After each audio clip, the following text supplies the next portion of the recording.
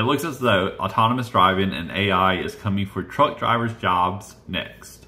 This relatively new company that was launched in 2017, Aurora Innovation, has launched their new autonomous 18-wheeler truck. This autonomous truck will be making 1,200-mile round trips between Houston and Dallas on Interstate 45 in Texas.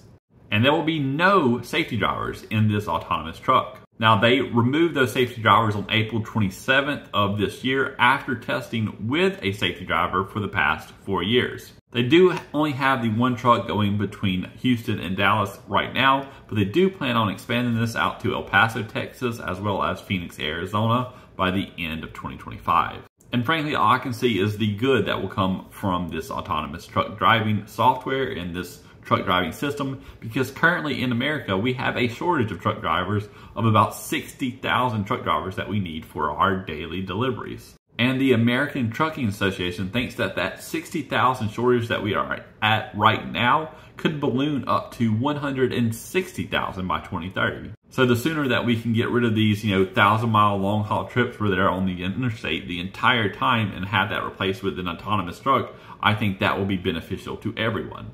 And I don't think the autonomous trucking is smart enough yet to take over some of the more complex deliveries, some of the more complex routing that human drivers do currently.